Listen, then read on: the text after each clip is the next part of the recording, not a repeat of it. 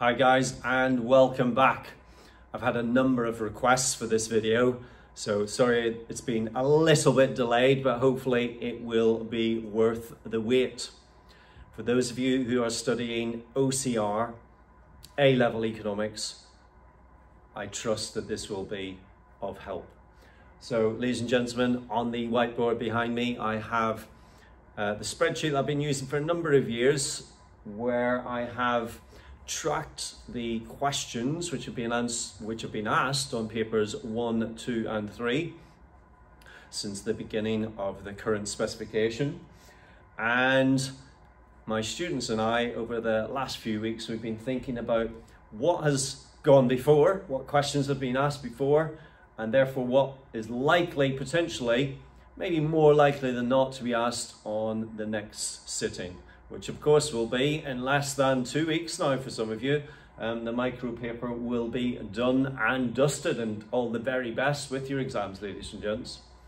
So these are my predictions for June 2024. This is by no means, I've no insight here, of course, and so this is just an educated guess, as I keep stressing on all of these videos, but maybe some of these will land. Certainly when I was having a look at my June 23 predictions just the other day with my students, we were thinking, oh yeah, we got that, we got that, we got that. So didn't do too badly. So you need to revise everything, obviously, but perhaps these are areas that you might want to focus a little bit more time and effort on. So let's start with the micro.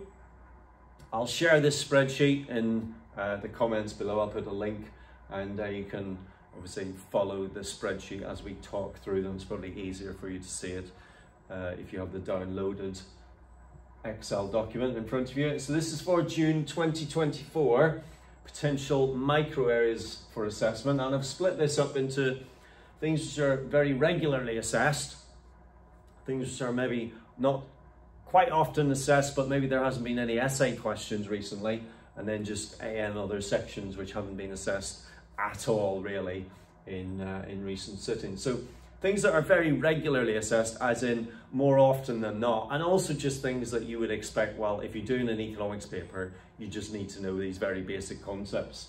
So section 1.3, opportunity cost, demand, consumer and producer surplus, the interaction of markets, and interestingly, ladies and gentlemen, labour market theory. It just comes up time and time again, and I'm sure you and your teachers will probably be thinking, well, that's probably because it's difficult, students find it difficult, and there's a great discriminator in terms of candidates who can really handle that very well and those who can't. So that does tend to appear year after year after year. Let me move the spreadsheet document down just slightly, and we can have a look at the next section.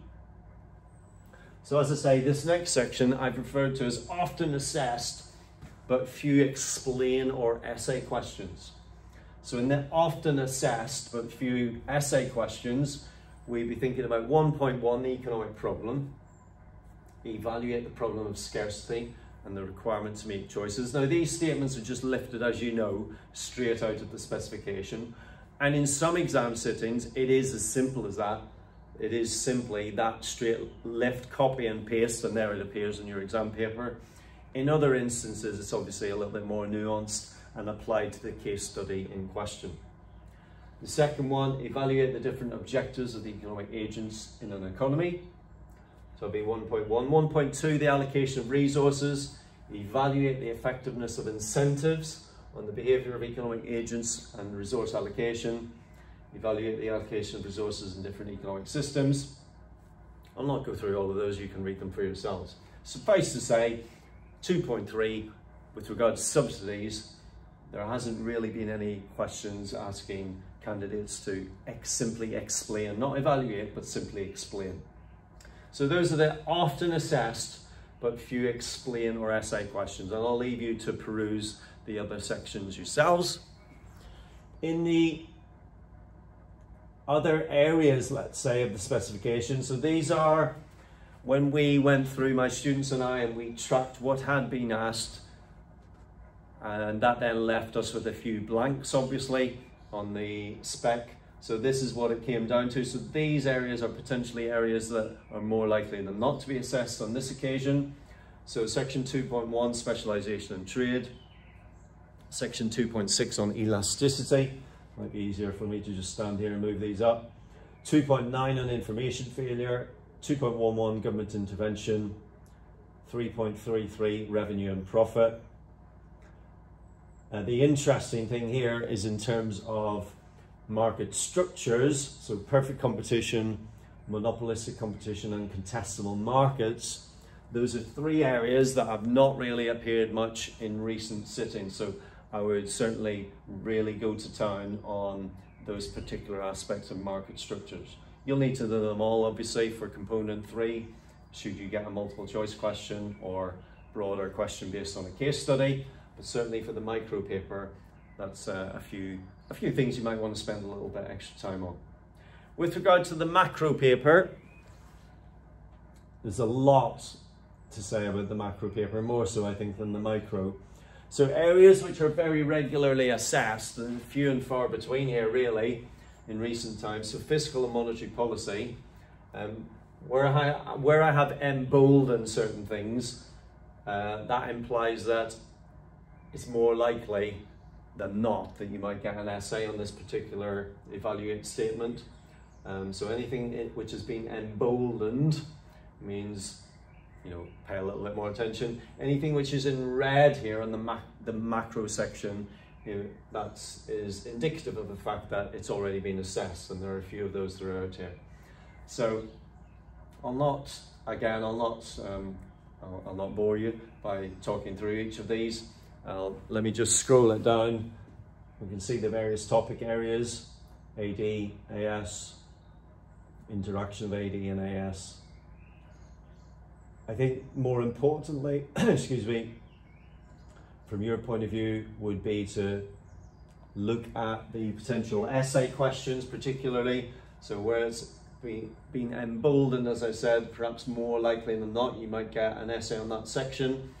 And if it's the case that there's more than one evaluate statement within the specification for that particular section, I'll have left it off this list because it's already been asked in the recent sittings. So therefore you want to focus your study and your revision on these particular emboldened statements. It's growth, development, all of these.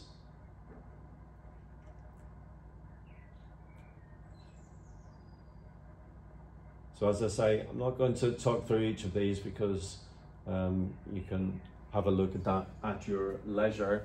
I suppose the most important thing to say would be with regard to the financial sector. So the exam board for years now has really shied away from giving you any big questions on the financial sector. So money and interest rates, the financial sector or financial regulation. At some point, and maybe this is the year for it, but at some point there's got to be some real meaty questions on that. So particular emphasis maybe, ladies and gentlemen, on money and interest rates, financial regulation and the financial sector in general. So those are the areas, ladies and gentlemen. You can have a look at those at your leisure. We'll see how this goes, of course. And I think another thing to mention on this would be that when you've done your micro paper and your macro paper, ideally what you need to try to do then is, in the time between paper 2 and paper 3, go through your micro paper, identify, if you can and if you can remember, I know it's difficult sometimes, but if you can remember what topics have been assessed on micro paper, score them off your spec, do the same for paper 2, and then what's left, then obviously that's more likely than not to be what's coming on paper 3, because in essence the exam board, they want to be covering all of the spec across the 3 papers as best they can. So that's something that you need to bear in mind. I will try to do that myself for you when you have done papers 1 and 2. But for now, obviously, I hope your revision's going well and look forward to bringing you hopefully the 3rd video in a couple of weeks' time when you've all absolutely smashed the component 1 and component 2 paper. All the very best and bye for now.